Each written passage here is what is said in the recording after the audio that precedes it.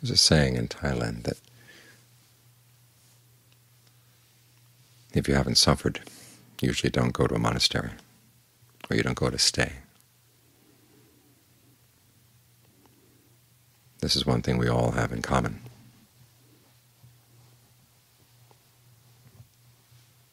We're here because we see that ordinary pleasures are not enough. We've all suffered in one way or another, and we decide we've had enough of that. We want to get past our suffering. Some people have a certain pain in their lives, and when that particular pain gets assuaged, then they stop practicing.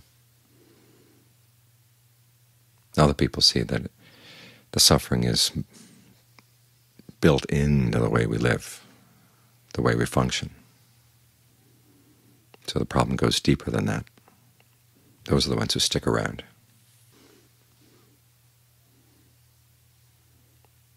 An important part of learning how to put an end to suffering is comprehending it. As the Buddha said, this is the duty with regard to the First Noble Truth. You look at the way he defines the Noble Truth, you realize the issue is not in learning the words, because he doesn't really define suffering. He just gives some examples. Throws it back on you. Where is your suffering right now? And then at the very end he says that every suffering, or every form of suffering, has something in common with all other forms. It's 5 clinging aggregates.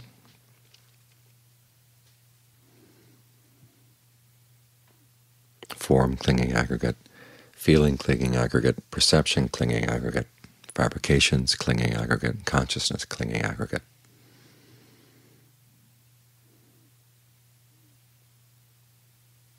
And people have often asked, where did the Buddha get this analysis? Because you don't see it in any pre-Buddhist teachings. He mentions it in his first discourse, explains a little bit more in his second. And the people who were listening gained awakening.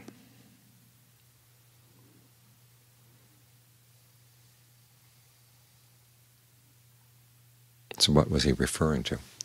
Once had someone ask me, well, suppose you're looking at a tree. Explain the aggregates involved in the process of looking at a tree. That's a very Western kind of question. I think of philosophy as describing what happens when you look at something. In Indian thought, the basic action that they were always trying to explain was eating.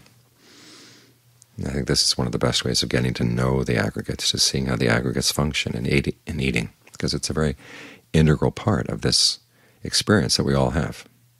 We're hungry, we look for food. We've got a body that's form right there, and the feeling of hunger, that's the feeling aggregate.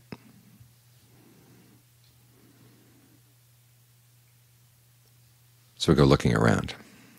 That's fabrication. We find something, it looks good. Again, the feeling aggregate. But we remember we've seen things in the past that looked good. So we have to run this past the other things we've eaten in the past.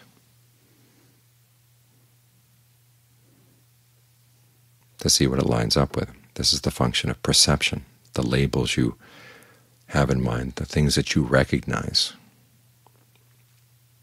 You come across a red mushroom, it looks good, but you remember red mushrooms are deadly. So you put them aside. Then you come across other things that may not look so good, but you remember that this is good food.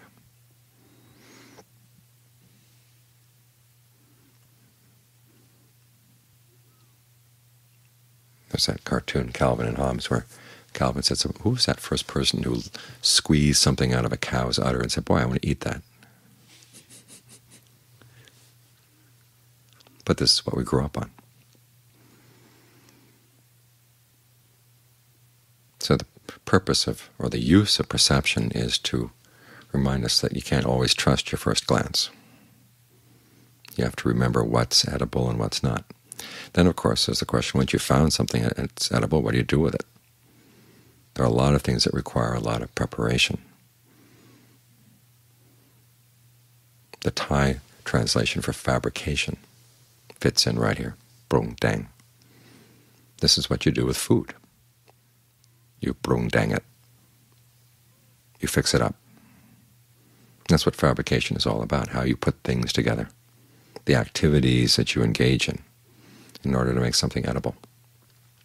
Consciousness, of course, underlies all these things. You're aware of the form, of the feeling, of the perception, of the fabrication. So this is probably the best way to get a handle on those aggregates. These are the activities you engage in as you go around looking for food. This, of course, relates directly to the clinging part of the aggregates. The clinging also means the act of feeding. You're feeding off these activities. The body feeds off the food, but the mind gains pleasure out of these activities because it's found this is how you survive. This is how you take in parts of the world and make them part of yourself. That's what eating is all about, this taking the not-self and making it self.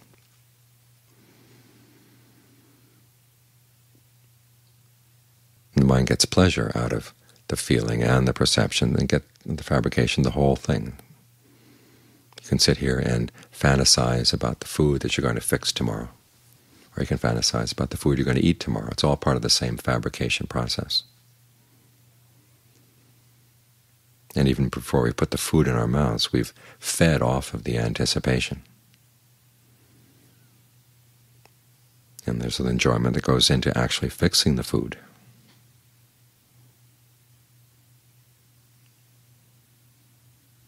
But of course you realize it's not always an enjoyable process. Sometimes you can't find the food that you want. Or you come at the end of the day and you're really, really tired and you've got to fix a meal. And there's no fun in fixing that kind of meal.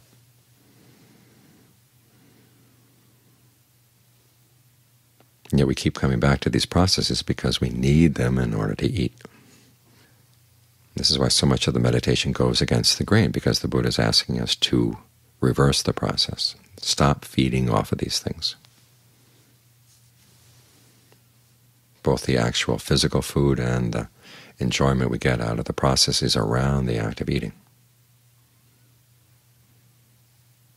Instead of taking something that's not self and making it self, he's having us look at these things that we've assumed to be self and reverse the process, realize that it's not self. Not just the physical food you take in, but also the activities themselves.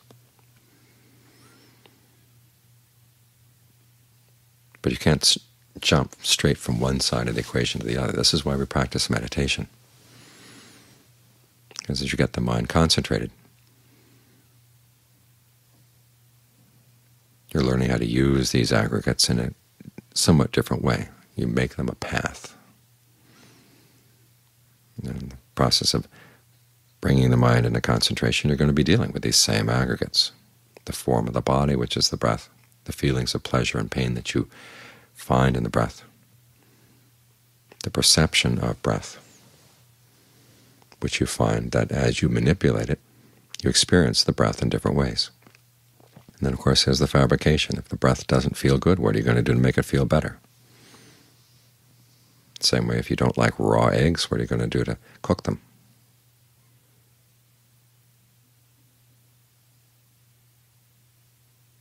And then there's the consciousness of all these things. This is your food on the path. The Buddha makes that analogy very clear in that image of the fortress. Discernment is the plaster-covered wall of the fortress, covered with plaster so that the enemy can't get any footholds or handholds on the wall. Mindfulness is the gatekeeper who remembers, using perception, who's friendly and who's not, i.e. what activities are skillful and which ones are not. So you let in the friendly people and you keep out the unfriendly ones, the enemies. You act on your skillful intentions, and you remember not to, and you're mindful not to act on the unskillful ones. The soldiers inside are your right effort.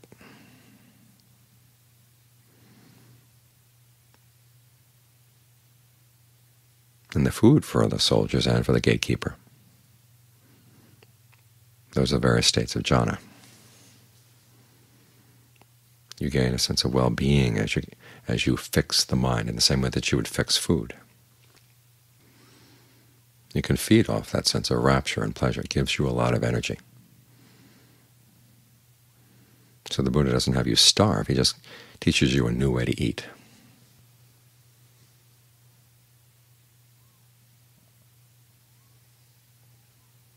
The difference here being that as you feed on the path,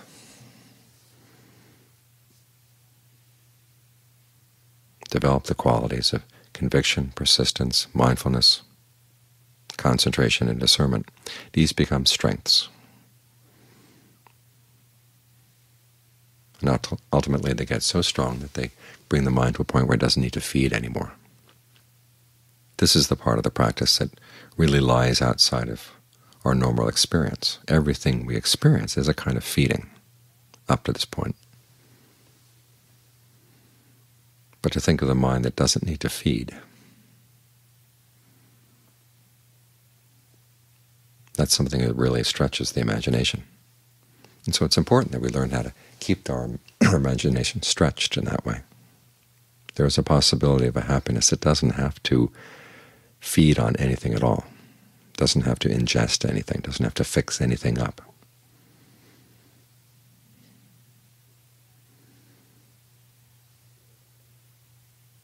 That's what we're aiming for.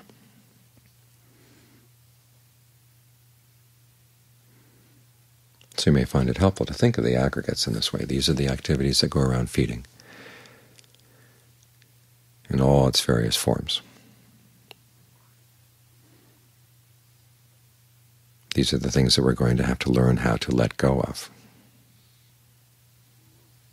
But you can do it only by comprehending them, both by getting very familiar with how you go around feeding on pleasure in the normal way, and learning how to train yourself to feed on pleasure in terms of right concentration.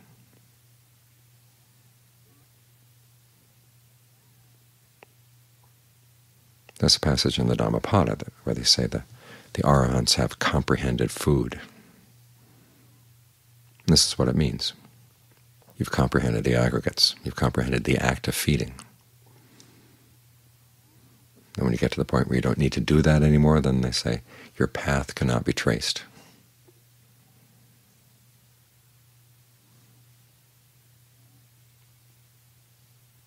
Some people like to think about nirvana as a total wiping out of any kind of consciousness or anything.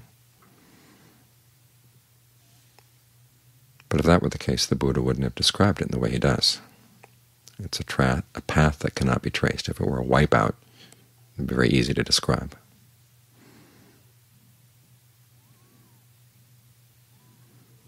So it's good to get your imagination stretched a little bit.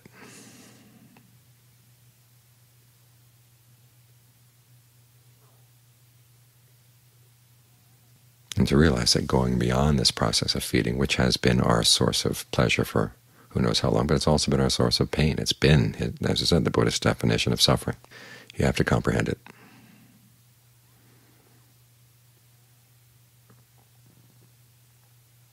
And ultimately, the only way you're going to comprehend it is to go beyond it. And this is the only path that will take you there.